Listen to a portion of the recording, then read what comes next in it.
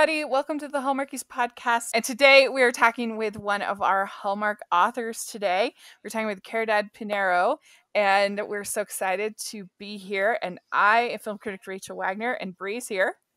Hello, everybody. And Caridad, thank you so much for coming on the podcast. Well, thank you so much for asking me. It's my pleasure to be here with you to talk about South Beach Love. Yay. Yeah, Yes. Congratulations on the new book. It's such a great accomplishment. And we like to start out by asking our guests what inspired you to become a writer. Well, believe it or not, it goes back to the 5th grade. Had a teacher who assigned a project. You had to write a 20-page book by the end of the year, and it was going to be put in a class lending library. I'd always been an avid reader. It had never occurred to me to take the stories in my head and put them on paper, but from the moment she gave that assignment, I went home and I started writing away in my journal. And well, I guess back then it was those black and white, what do you call those? Composition books, yeah. Yeah, that's it. Composition books. And, my poor mom, with about a month to go, she had to help me type my book. It was 120 pages and it was a romance. And from that day on, I just knew someday I had to really write, a big book. And I was hooked on writing. Shout out to that teacher. Yeah, that's awesome. Yeah, early on. Yeah. Started. That's great. I did. And I kept it up through high school, college. I went to law school. I'm retired now, thankfully. And I just kept it up all that time. And I just never stopped writing. Did you always have an interest in romance? When I was young, I didn't really know what it was at first. But yeah, every book I ever read, it had to be a romance. And I remember one summer, I took out Wuthering Heights from the library so much that the lady at one point told me, well, you can't take this book out anymore. And I don't think I was more than like 10 or 11 or something like that. Who knew there were such limits on the library? Yeah. You can only get the book so many times. I guess maybe it was the only copy they had. I don't know. Back then, we really couldn't afford to buy books. My parents would buy us some kids' books, but, Yeah. it was, we always were in the library or waiting. I don't know if they still do this, waiting for the bookmobile in the summer. Mhm. Yeah. I hope they still do it. That would make me sad if they don't do that anymore. I know. Right? Yeah. Well, now you have little free libraries. You do. That's true. We have them all over. I have to go and put books in some of them so people get to experience some of my other things. Mm-hmm. That's true. I've wanted to get one of those, but I don't know. If there's that many kids in my neighborhood. I mean, there's some, I guess, but not that many. Not that it would only have to be for kids, but I noticed on your website that you had written in a lot of different genres. That you had paranormal on there and women's fiction, and there were a number of different categories that were listed. And so I was curious to ask about that. I had always, I think when I first started reading romances, the big thing was, the historicals, the days of Beatrice Small and all of those people. But when I started writing, I knew I was going to do contemporaries when I started off. And the first line I wrote for was actually the nation's first Latino romance line. And I had written about 8 or 9 books for them. And I just wanted to challenge myself, and I wanted to write something darker and grittier. And that's when I wrote my first paranormal romances, and they were really kind of like vampire suspense books. And I was writing those for Harlequin at the time, and they thought it was just kind of a natural segue for me to write suspense that didn't have the vampires and the paranormal elements. So little by little, I just found myself branching out. And then after about a decade of writing these dark, paranormals and suspense books, I just felt like I needed to do something that was lighter and dealt with women's issues more than anything else. I found myself at a point where I just thought, there's so many things we go through as women. We get married, friendships change, we have children, friendships change. And, there were so many things, and you have careers, and that impacts your life in so many ways. And that's when I decided to go back and start writing contemporary books that were still romance, but dealt with those issues. They were still, the romance was the primary thing. And the first thing I did with those was my At the Shore series for Source Books, which begins with One Summer Night. And there are 2 other books in the series. And that also led to me writing this Hallmark book, South Beach Love, which was just, a fun contemporary romance, but still underneath the romance, there are other elements and issues in the story. And then I'm actually writing a more women's fiction book. I had done some for Simon & Schuster, but I'll be doing another one in February of 2022 for Source Books, which is really a story of my heart because it's about a family being reunited after being estranged, but a lot of the stories about the family really come from my family's real life history in leaving Cuba. So I'm really excited about that one. And I think you get some of the Cuban culture actually in South Beach Love because it is set in Miami. And, there's the story with, the girls and their parties. And also, I think there's a lot of the culture in there because of the hero and his family, and also the heroine's family, the sister-in-law. So it was a lot of fun to kind of include that in the story. That would be fun. I mean, it's got to be fun to at least try these different genres and kind of different settings, and not get kind of married to one spot. I know that I think a lot of authors kind of end up through one thing or another just be kind of stuck on one setting, and you can't really get out of it very well.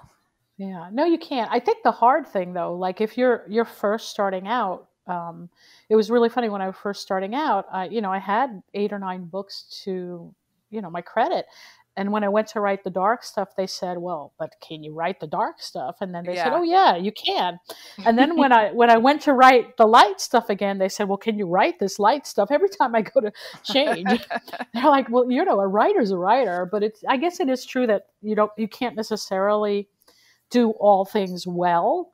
But I think I was lucky enough to be able to do that and to have readers who would follow me from something dark to something contemporary and so on.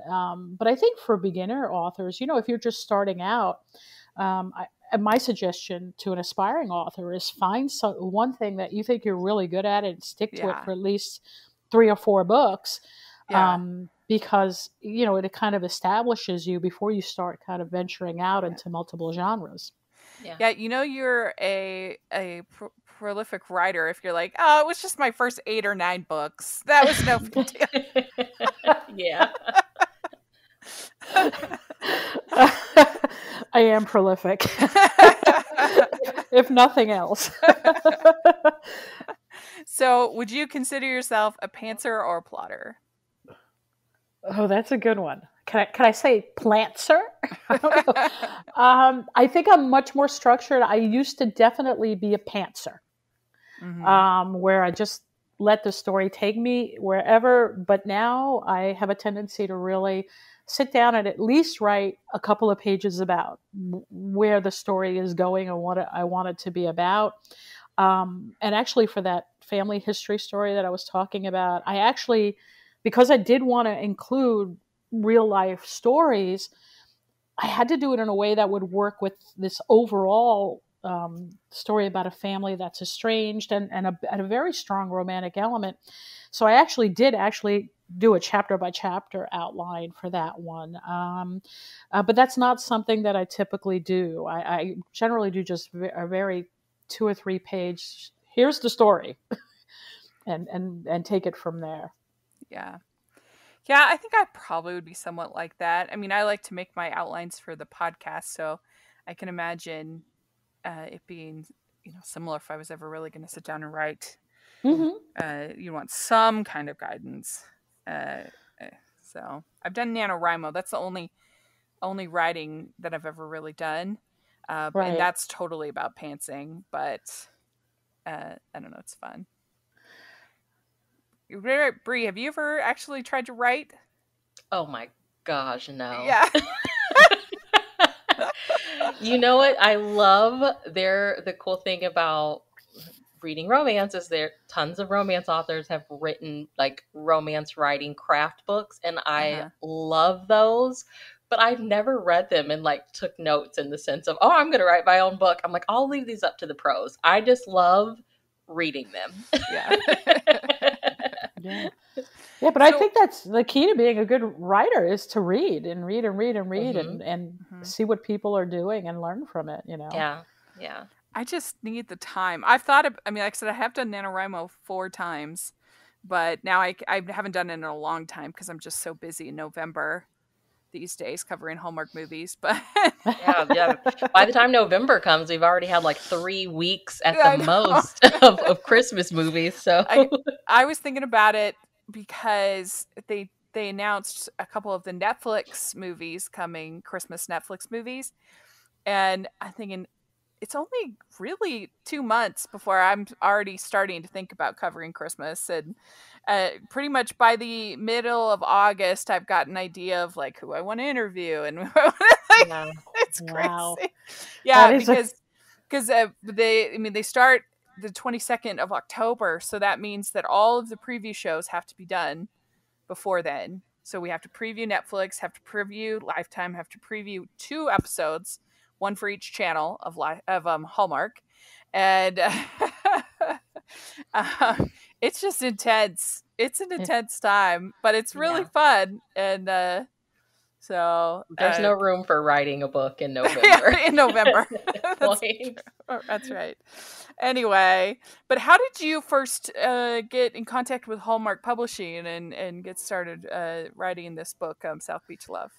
Well, I had been writing the contemporary stories, that At the Shore series that I mentioned, and I just loved the Hallmark movies. They were just so much fun, and I've always wanted to see something that I did made into a movie. And all of a sudden, when I was kind of thinking about what am I going to write next, because I was just finishing up a project, my agent reached out to me and she said, what do you think about Hallmark? And I said, well, I love their movies and stuff. And she said, well, they're looking for things. Are you interested? And I'm like, oh, are you kidding? Am I interested?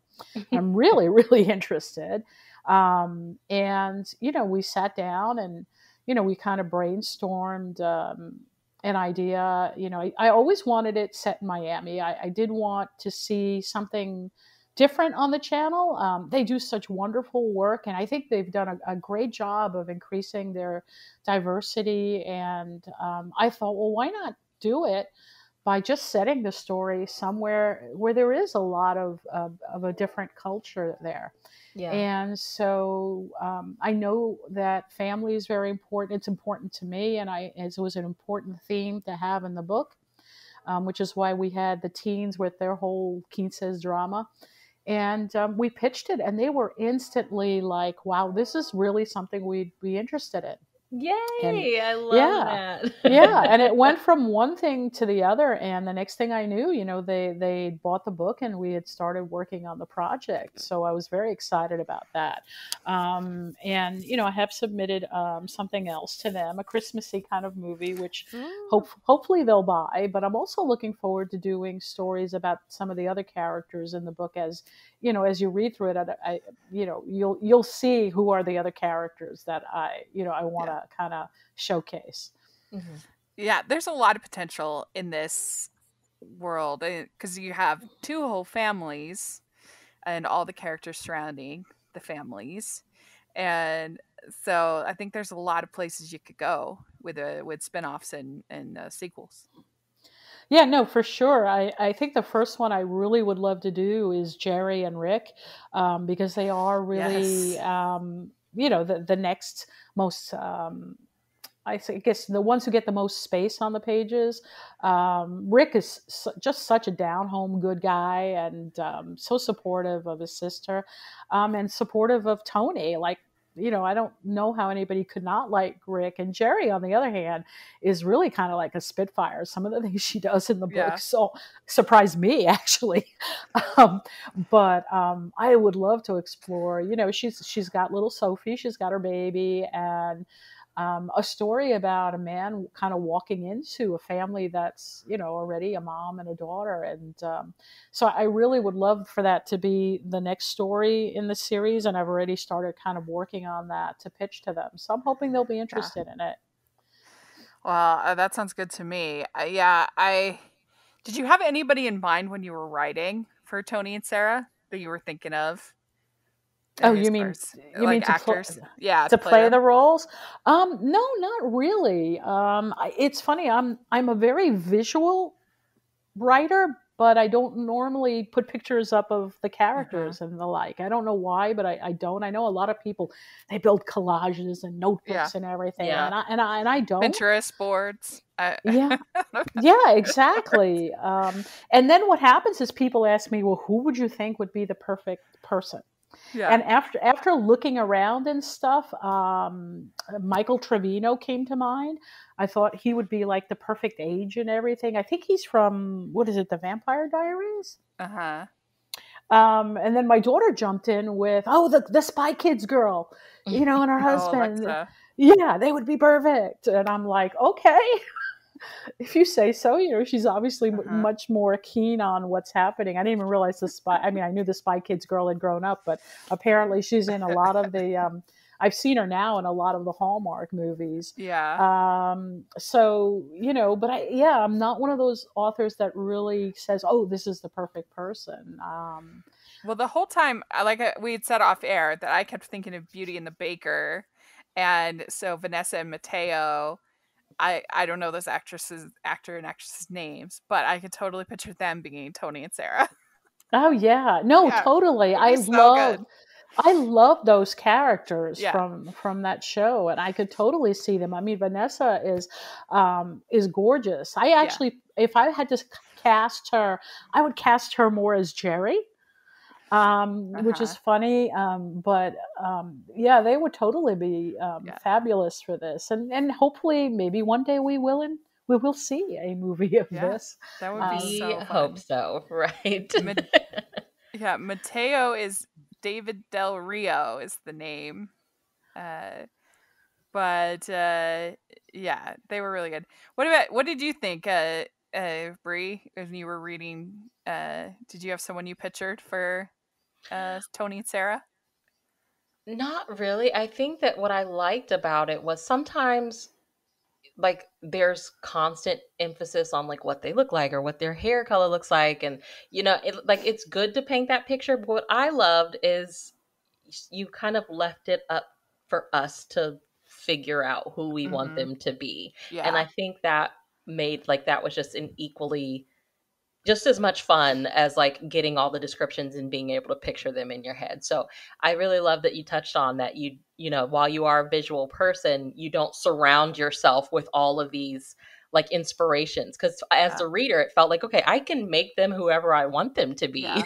It's funny you say that, because I actually do that on purpose for just that reason. I give you a very basic description of what they look like. But I want you to then fill in the blanks yourself. And I think one of the reasons is when you do that, I think you become much more engaged in the story, thinking about what does they look like? And they become almost personalized to you. And so I have a tendency not to overwork what they look like and things like that, because I'm much more involved with what's their character like. What kind of person are they? What are the things that are important to them? So I like to stress those elements rather than so much the physical elements. We'd like to take a second and thank our sponsor for this episode of the podcast. From the author of Miracles and Menorahs comes a story about history, responsibility for it, and how true love can change the future. History of Us is the second book in Stacey Agdern's Friendship and Festivals series. Available on June 24th from Thule Publishing and wherever books are sold. For more information about Stacey, visit her website at www.staceyagdern.com. That's staceyagdern.com. Well, why don't you tell people why don't you tell our listeners who may not have read the book, like we have, why don't you tell a little bit about what the book's about? South Beach Love. Sure. Well, South Beach Love, the hero in the story is Tony Sanchez, and he is kind of like a celebrity chef. He's reached the top of his career, and he's just been very busy and finding that he's not necessarily in a happy place. And he gets an invitation for his niece's quinceañera. For people who don't know what that is, it's kind of like a Sweet 16, but like totally blown out. It's a very important tradition in Latino culture, Yes. almost like my a wedding. cousin is prepping for her. She's 14. So I think maybe her family, is it 15 or is it 16? It's 15. Okay. So yeah, she's 14. So I'm like, why are you doing it now? Why are you buying dresses? It's a big deal. It is a big deal. It's almost like a wedding. I mean, the girl has not only has females like in a bride party, but each of those girls has a companion to walk in with, like like the ushers. You get a fancy gown. You've got to have a tiara. There's a whole process that happens during the party, a whole tradition and ritual. And so it's a really big deal. So Tony has no choice but to go to Miami for this, even though he hasn't been there in several years. But on top of that, his sister really wants, like I said, to blow it out. So she's asking him to do all the cooking and design the menu and everything for this very fancy party. And underneath that, so now Sarah is a really up-and-coming chef. She has her own fabulous restaurant with her partner, Jerry, in Miami. Sarah is an Irish American, but her older brother is married to a Cuban. And their daughter is turning 15. She's actually a big rival of Tony's niece. They're always competing for everything in school, school president, soccer captain, the whole business. And Sarah gets asked to do her wedding, her quinceañera. And she says yes, because she wants to help out. And unbeknownst to them, this is happening in the background. And so when Tony comes back to Miami, he runs into Sarah's brother, the one who's not married, Rick. And he says, hey, man, you're a great chef, but you haven't been around. And check it out. Little Sarah has become, a chef, and she's doing really well.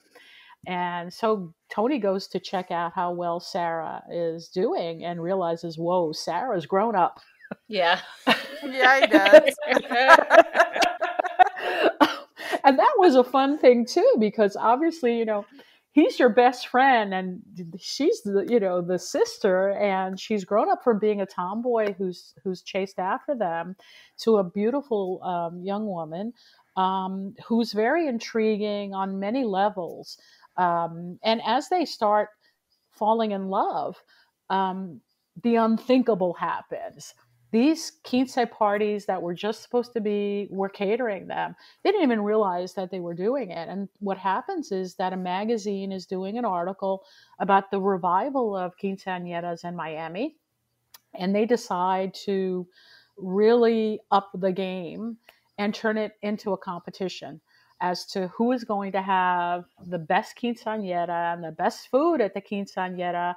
And they start doing, like a Twitter war, and the trolls come out to pick on Tony because he left Miami, and I'm rooting for Sarah. And it just gets totally out of control. And unfortunately, they find themselves in the middle of this battle.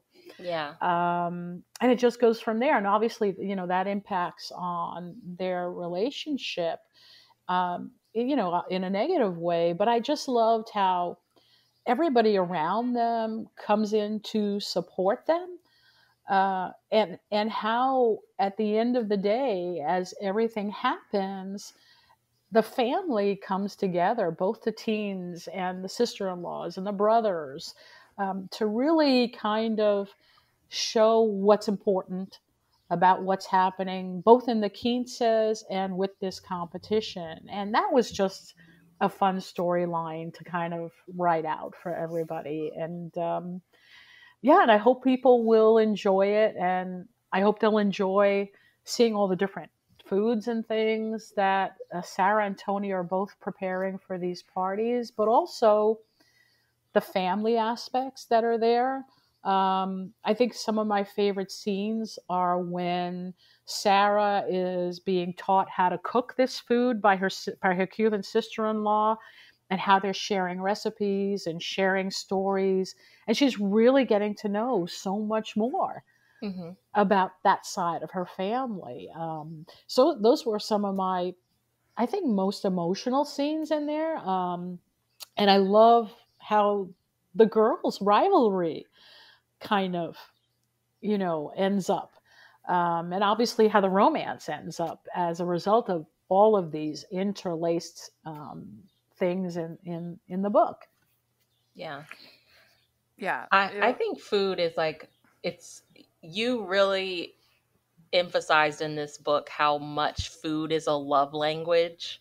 The cooking scenes, and then getting to know your family through food, it really hit on that, and I loved seeing that. Yeah. Well, I found in my own personal life, I remember this one celebrity chef, because I'm like, that's one of my guilty pleasures, if you can't tell from the food in the book. Yeah. He said that you don't really lose your culture until the day you lose your food. Mm-hmm. And I think that's so true, because it's not just about you're eating it. Like, I remember my mom and grandma teaching me how to make something, and they would tell me about how their mom, like my grandma told me about her mom and how she taught me how she did it, and how, this story about one time we were going here, you know what I'm saying? And I think in particular, especially with women, we're the storytellers, we're the ones who carry on their traditions. And I think one of the ways we do it is through recipes. Yeah. And unfortunately I lost my mother at a very young age. So when I'm telling my daughter, this is how you make this, but I'm also telling her, hey, my mommy used to do this and she used to do that, and boy, was she so smart because this and that. So it keeps the memories alive, it keeps the people alive, and connected with that, it keeps your culture alive. Mm-hmm. Yeah. I was going to ask if you consider yourself a foodie. Oh If you yeah. do. Yeah. Oh yeah, for sure. I'm a foodie. I love to cook, I love to eat. Yeah, totally. Well, And one thing too, like, it's this big like Cuban community in Miami, right? And it's almost like, for me, it read like them holding on to that piece of themselves, because when you come to the States, it's so easy to just become very Americanized and lose like that part of your culture, and so I loved seeing that connection, and then with Sarah, seeing her learn about her family through the food. Like, it really felt like that way that they were trying to hold on to this really big part of who they are. Yeah.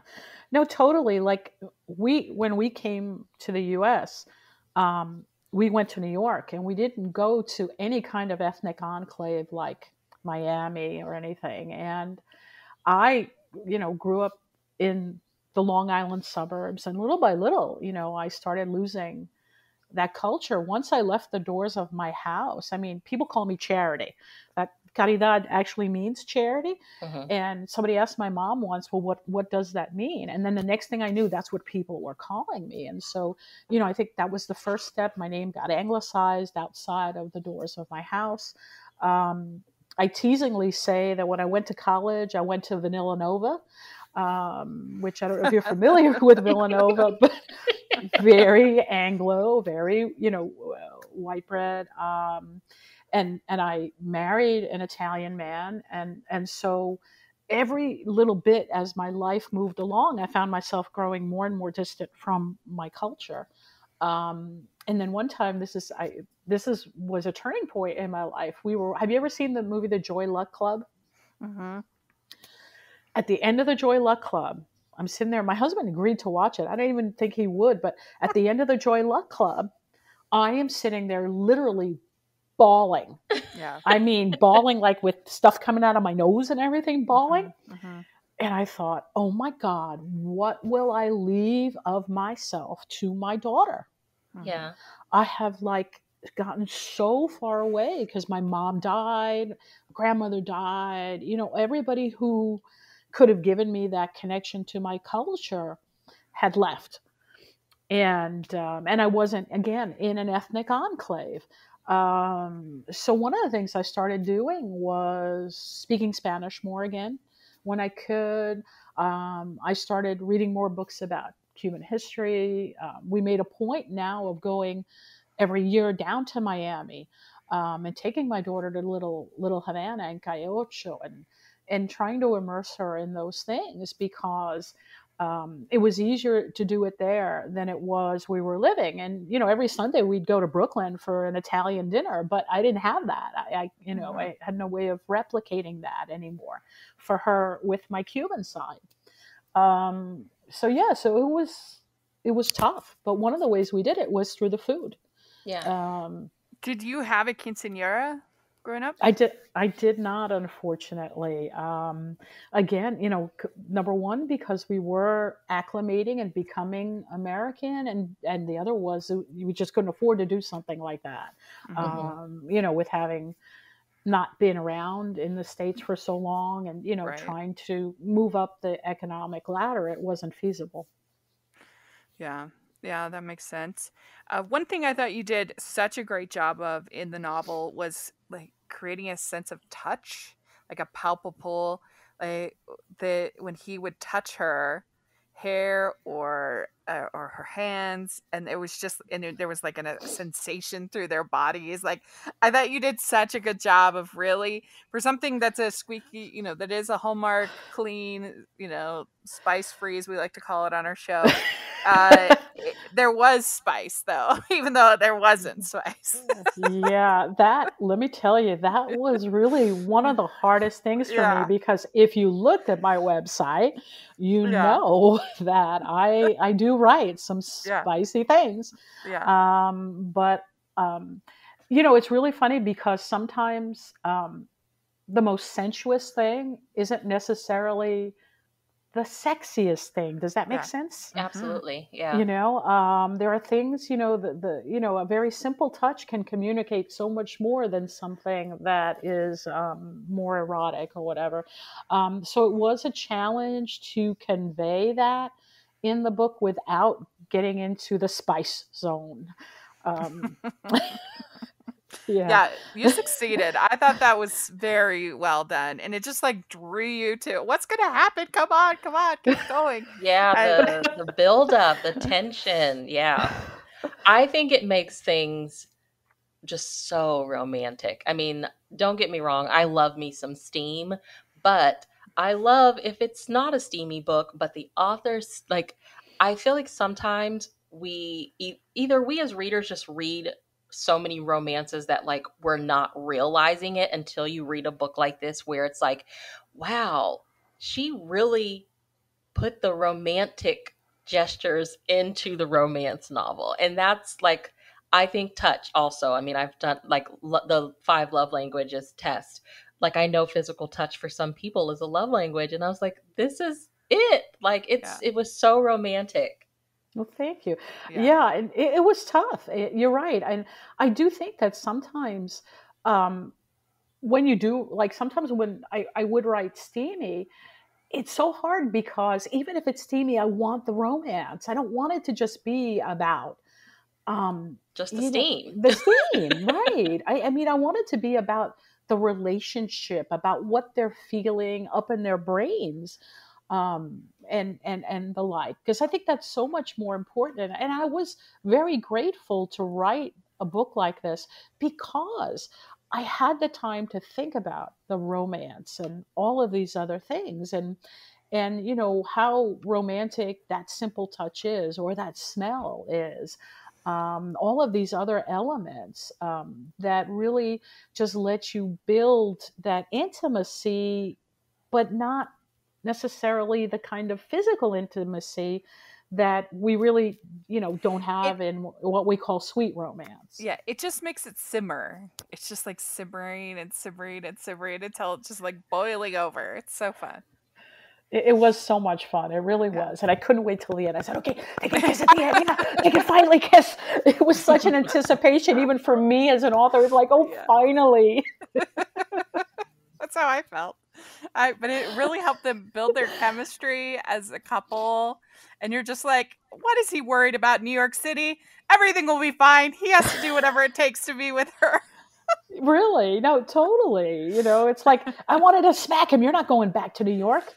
Who wants to live in New York? It's cold. It's wet. Who cares? It's cold and it's wet.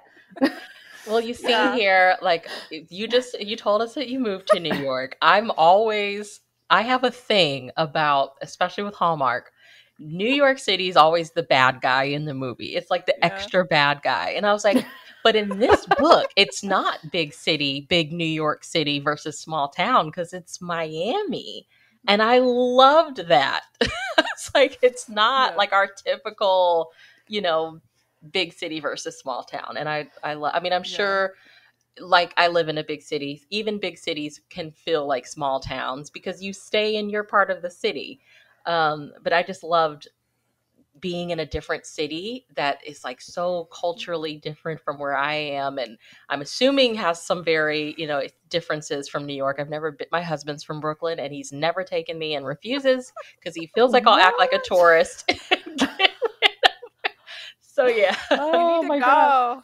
You need to go. How have you not? I'm so excited. I'm going to New York City in October. I cannot wait. Yay! Because I just want to support Broadway so bad after what they've been through. So I cannot wait to go. You'll have to let me go so we can maybe get together. Oh, that would be fun. Yeah. One thing I know, so this is basically like a second chance kind of romance type story, and I feel like that trope is very popular. It seems like, I don't know if you feel that way, Bree, but it seems like 8 out of the 10 last romance novels I read have been second chance romance, and so I'm just curious why you think that is a trope that works so well. I think that everybody in their life, and maybe I am very wrong about this, has had someone that they don't end up with, that they wonder, what if? Yeah. What if I had chosen that person instead of this person? Or even a job. I mean, think about it. Our whole life is filled with what ifs, which is bad because you shouldn't always be thinking about what if, because that makes me wonder if you're very unhappy. But there are those paths that we don't take. I think you're absolutely right. And so, especially when it comes to romance, and especially like, and I, you know what? And I didn't really see this one as a second chance, but like with Rick and Jerry, or like the next one, hopefully, is Bridget and Jaime. They obviously have had a relationship and it didn't work out, either with them or with somebody else. And now it's like, well, who will it work out with? So I just think it's because it's kind of like a universal theme that everybody identifies with, because at some point in their life, they took that different journey. And they wonder what might have happened if I did, the other one. I guess this is more, maybe not second chance romance, more the sibling best of friend. Your which is my favorite trope. You didn't even realize it, that they were an option, and then all of a sudden, whoa, they are an option. Yeah. No, true. I love that because, he saw her as a tomboy, and then all of a sudden there she is. And she's grown up and she's successful and she's his equal in every way. And that's the other thing for me that's very important in every story that I write. They're equal partners. And if one is weak, the other helps them up. But they always, end up on an equal plane. I hate to say it, but I hate these stories, and it took off for a very long time. I won't say the name, where the guy's the dominant and the girl is giving in. I'm just not. I'm too much of a feminist for that. Even if it's role play or whatever. Would these happen to have vampires in? No, actually, do they have vampires? I don't think so. I thought you were talking about Twilight. Oh God, no. But that spawned. You know what that spawned? Yeah. I feel like this one, the title of it ends with a it ends with a color and starts with a number. It could be. It could be. But okay. Well, that's basically Twilight. Yeah. Twilight fan fiction. Oh It yeah, is. yeah, that is. But Yeah, you're right.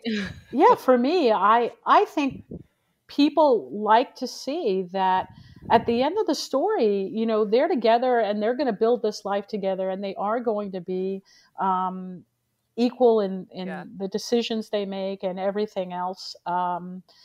Because I think that's what you want. You want a partner in life who's going to be there for you when you need them, and you're going to be there for them.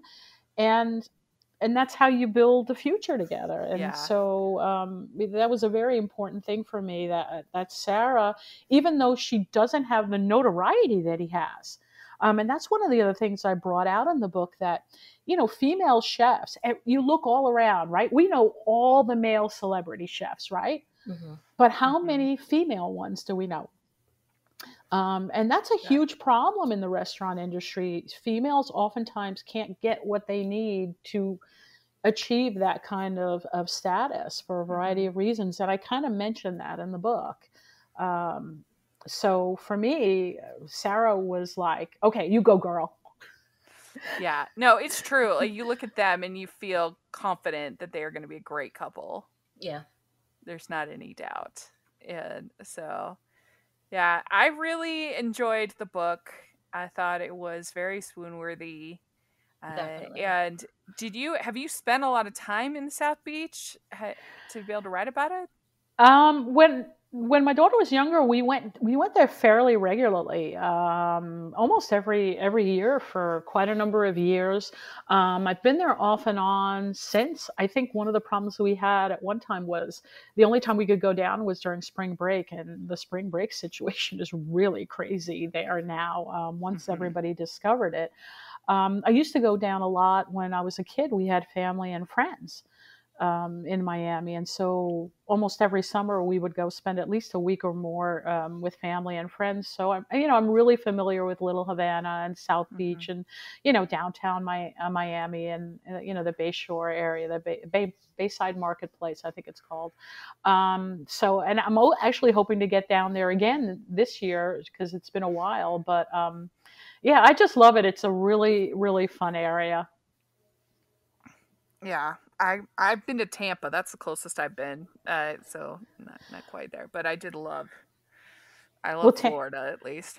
Yeah, well, Tampa has a huge Cuban section too. Ybor City is, I think, has a lot of Cuban things. They used to have a thriving cigar making area right there too. It was so fun. Yeah, I just love the beach. I could just be at the beach all day.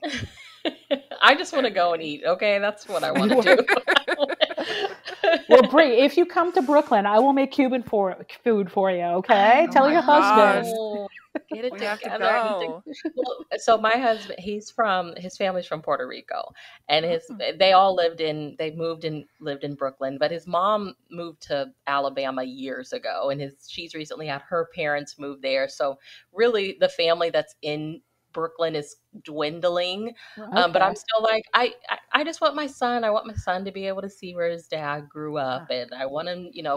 They tried to go to Puerto Rico every summer, but then COVID happened, so that doesn't happen. But that's one of the things we touched on earlier. Is I have that fear of like, is that big part of y'all's family, the culture, is it going to die out with my son? Like, he doesn't speak Spanish. I don't know how to cook Puerto Rican food, but we're so far away from his family. So yeah, I'm like sitting here thinking like, well, what I got to do better, because I don't want that big part of him to die out with him. So yeah, no, it's tough. I tried to get my daughter to speak Spanish, but when your husband can't speak it, and what do? You don't.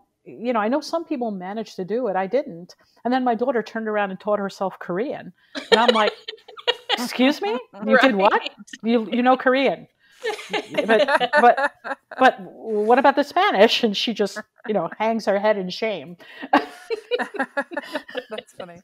Next book about Korean taco. Yeah. Yeah, right. Yeah. Mogo. Yeah. She's teaching me Korean. She has a great website called Korean from Context, where she has a romance where she teaches you how to speak and read Korean. Oh, I love that. Well, because So there's all the K dramas. tons of K Yeah, dramas, and tons. she does K-pop reviews and things like that. And That is so cool. so one of the things we're hoping to do is to go visit Korea one of these days. And to be honest, really, when you think about the K dramas, you could totally see like a Hallmark movie like that. Oh yeah. Yeah. Yeah, we did a special episode last September with my friends from the K-pop Converters, it was all covering K-drama. It was really fun, and we're definitely gonna try to do one again. It's just they're so long; they are very labor intensive to Oh, watch. very much so. She convinced me to watch one called Reply 88. And this is while she was living with us. Uh-huh. And so every like Friday night we would sit there. We actually videotaped some of us with the masks, the Korean face masks, and we're watching and having one, and I think it was like 22 episodes. And they were long episodes, they weren't like an hour. But it was so much fun because we would be laughing and bawling, and they were just a lot of fun. So fun. Well, congratulations on the book. I really enjoyed it. It might be my favorite of these Hallmark Publishing books. Oh, thank you so much. Yeah. I really, really liked it. So, I mean, we heard, right, that like they're making some changes in the publishing world for Hallmark Publishing. And I'm like, if this is if this is the direction that we're going, I'm excited. So, it's definitely my favorite since The Christmas Company, Elise Murray's book. That was always my favorite, but this one was very dishy. I really enjoyed it. Yeah, thank you so much. Family, South Beach, everything. It's the perfect summer read. Well, thank you. And I'd like to think too that, you're seeing it and you see that there's a different culture and everything, but that you also see, oh man, there's so much like me. Like, I think if we see that even though we're different, we're so alike as well. I think that just helps bring us together. You know what I'm saying? It helps us understand each other better. Absolutely. So I'm hoping it does that, also. And but I think with Tony and Sarah, the great thing is sometimes you just know. Like, that's just that from the moment that they connected again, they just knew that That's was your it. person. And they're going to have to change their plans. And exactly. Yeah. We're doing this. We just have to figure out how. Period. Right. Exactly. So we'll have affiliate links in the description if people want to pick up the book, and it's available all over the place. And do you have social media you'd like to share? Well, I'm on Instagram at Caridad Piñeiro. Also, my Facebook fan page is, I think, Caridad Piñeiro Author. And I finally got hauled into the world of TikTok, which is exactly Caridad Piñeiro Author. So yeah, I'm all over there. You posted, like, you reposted a TikTok onto your Instagram, and I was like, "What is this?" I was like, "Let me go follow her now." Well, thank you. Yeah, no, we had it was really funny. I got together with my daughter and two of her close friends. We were sharing social media ideas, and it was so great because, with conferences, not being able to do conferences. So four of us sat around literally all day. Oh, did you do this? We do that. And if you got to get on TikTok. So I'm like, okay. So it was lots of fun because we did do one, and I normally do video trailers for the books, but we just had a blast and we did some. So now I'm really enjoying that. I mean, I love technology, and it's always fun to try new things, Yeah, definitely. Well, check that out. We'll have all that information in the description. And Bree, where can people find you? I'm on Instagram at Falling for Romance, and I co-host the Categorically Romance podcast with my friend Sarah, where we chat about category romance, and we have episodes Wednesdays and Saturdays. So all of my information that you need, you can find in my link tree on Falling for Romance on Instagram. Perfect. And then you can find me at Rachel's Reviews, all of our social media, iTunes, YouTube, and on Rotten Tomatoes. Check that out. Also, we're both on Goodreads. Take a look at that. And then make sure you're following the podcast, Hallmarkies Pod and Hallmarkies Podcast, all of our social media. And if you are listening on iTunes, please leave us your ratings and reviews.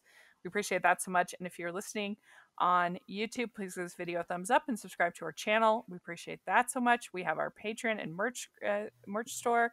Check that out. That's all in the description. And thank you so much, Caridad. This was a great discussion. It was really fun.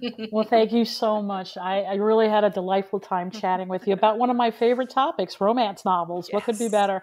Yes. Okay, we'll talk to you later. Bye, everyone. Bye.